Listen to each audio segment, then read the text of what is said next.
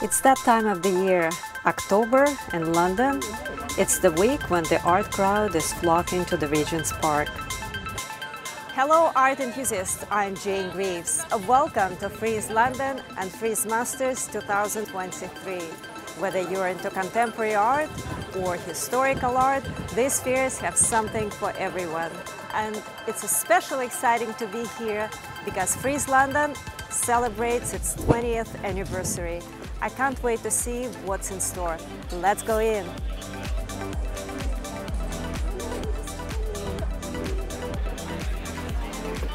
I'm starting at the Contemporary Fair, which is Frieze London. The fair brings together over 160 galleries from 46 countries. The aisles are packed. Even in the post-Brexit economy, Frieze London still attracts a big international art crowd, and I'm guessing some Victorian locals too. Lately, I've been seeing Yinka Shonibare's works everywhere. Currently, there is a big exhibition titled Three: The Wind, the Spirit and the Sun at the Stephen Friedman Gallery on Cork Street in Mayfair. I'm Charlotte at Cristea Roberts Gallery at Frieze London. And this is the gallery that specializes in limited editions. And we are showing these new works by Yinka Shonibare, these works on paper. They are a combination of woodblock and batik fabric collage. They're titled Modern Spiritual. So you've got these elements of the print are fabric, and Yinka uses this in his works on paper and his sculptures. He's interested in the origin of this material, which originated from Indonesia, was mass-produced in Europe, in Holland, and then sold to African colonies. And Yinka is interested in African masks and artifacts that were collected by modernist artists at the turn of the 20th century. So his work is about national identity and what that means in a colonial or post-colonial context. One of the additions this year is the Artist to Artist initiative, where a major artist invites a lesser-known talent. Here's one of them, Alexander Levy from Berlin. The gallery has the same name that I have. The gallery is from Berlin and exists since 12 years now. And we're very happy to be here, invited for Frieze for the Artists and Artists section. A section where 8 artists have been invited from already as highly established artists, I would say. And in our case, Fabian Knecht have been invited by Olafur Eliasson. We work since 8 years together with Fabian Knecht, artist based in Germany. This presentation is very special for him and us because he stopped doing art more or less for a while 2 years ago when the war between Russia and Ukraine started. He joined the Ukrainian resistance, but as an artist at some point he had to get back to his kind of procedure or kind of deal with what he kind of has seen there and perceived. So he decided to kind of create artworks that are kind of communicating what is going on there and also to help through these works. What we see behind me in the booth are 3 different works which are actually original camouflage nets from Ukraine. It's very special. Everybody comes together there, and every clothes they can kind of spend for these nets are getting cut, are getting prepared together in huge halls, a very community kind of action. They look on first sight very beautiful because they're made out of everyday life clothes, and like when Fabian kind of creates this more like artificial sculptural experience here at an art fair, then you don't really know what you see in front of you. So you have to go one step closer, you have to ask questions, but it's also an experiment he sometimes does with the white cube. What is the white cube doing to things that change the perception? And this is not just a ready-made for him, it's more like a social sculpture because 1/3 of the selling price goes back to the Ukraine, so it's also based a little bit on the idea of boys that you have an artwork that goes back to its origin after some point. You can find all the infos about the project on our website and on Fabian's website. There you can also find information about the help organization. Thanks very much for asking me. I'm especially happy to see this gallery from New York here at Frieze.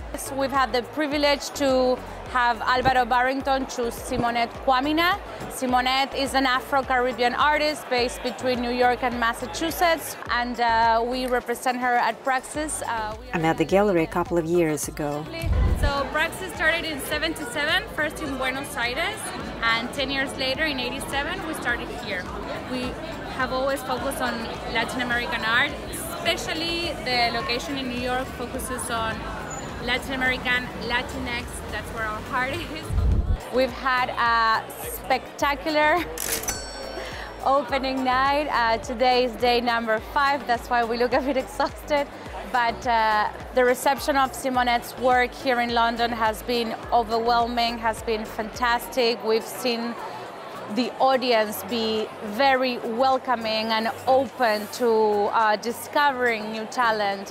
We also want to thank particularly Frieze, because they've shown a specific interest in this section of artist to artist, and throughout the 5 days they brought countless of times curators, collectors, museums, so it's very much appreciated to see how a big fair with massive booths, with mega galleries have shown so much interest in us, kind of the underdogs. We are going home with empty hands, full hearts. We feel this has been a career-shifting moment in Simonette's life. Her whole practice, we believe, is gonna just take a whole other level after having the opportunity to be exhibited at such a mainstream arena. Now here's a Blitz overview of the stands. Pilar Poiriers, Sophie von Hellerman, Lindsay Mendick's installation of ceramic handbags at Carl Friedman, Galerie Lilong, multiple artists, and partially obscured Energy Hat by Marina Abramovich, a video sculpture by Indian artist Ranbir Kaleka at Vedera. This is David Zwerner, Rose Weiwei, and the smaller version of Josh Smith's Grim Reaper, Little Friend. The bigger version is at Frieze Sculptures. Tiwani Gallery, I have a video with this gallery during Frieze New York. Goodman Gallery, Yinka Shonibare, William Kentridge, Alan Atsui, Esther Schipper. This is Space. House and Worth, Barbara Chase Ribou, White Cube, Marguerite Hamu, Georg Baslitz, Tracy Emin, Josh Klein, who recently had a retrospective at the Whitney at 47 Canal, Sarah Lucas, Contemporary Fine Arts, solo booth of German artist Martin Eder at Eigen and Art, South Korean Gallery Kubje, Misha Khan's Caterpillar at the Breeder. And here's one of my favorite sections, focus for galleries under 12 years. Carrot Chin at Vitrine, Lithuanian artist Maria Osauskaite at PM8 Gallery, British artist James Lewis presented by Nir Altman.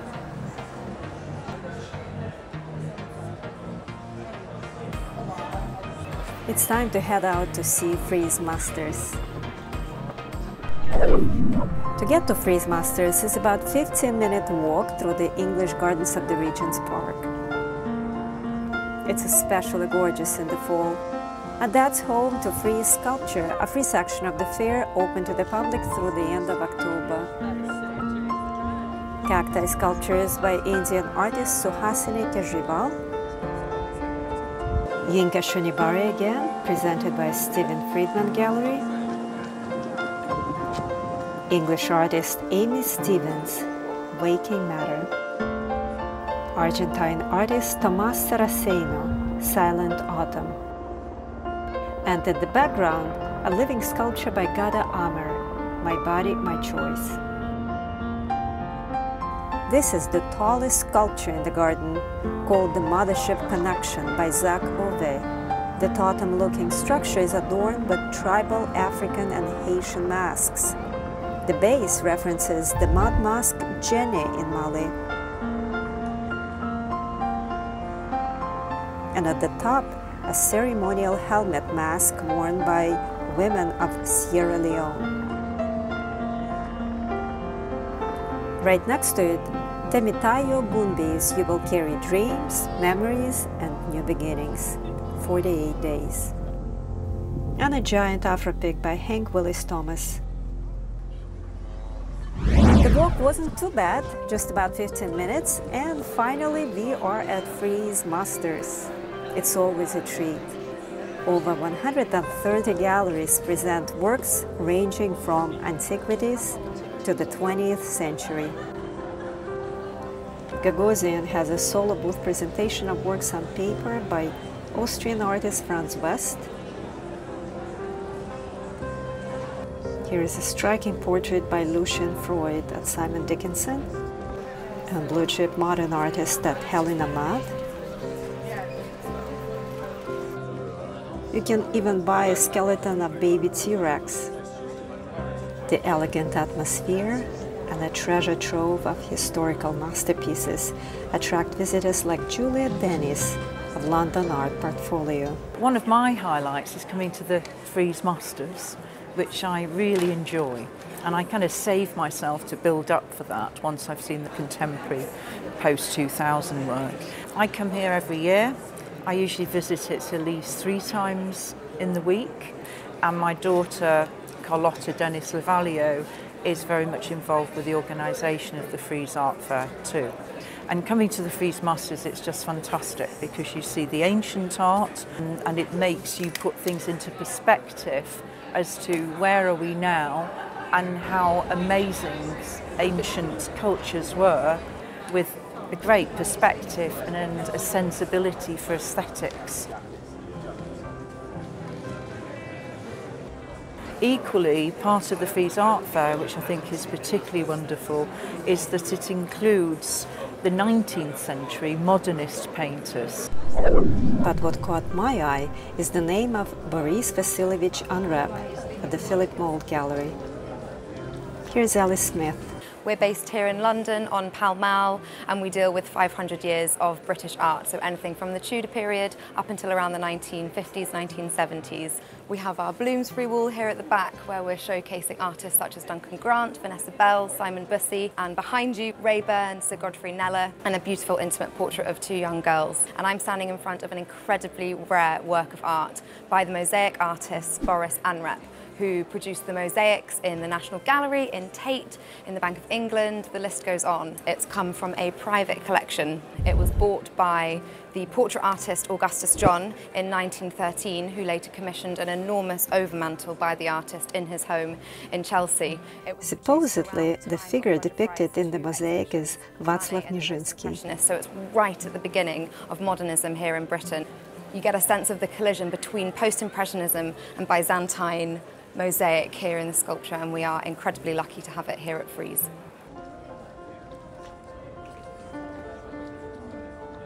There is also more contemporary art presented here. Weiwei at Galleria Continua, a 3-piece photographic work dropping a Han Dynasty urn from 1995.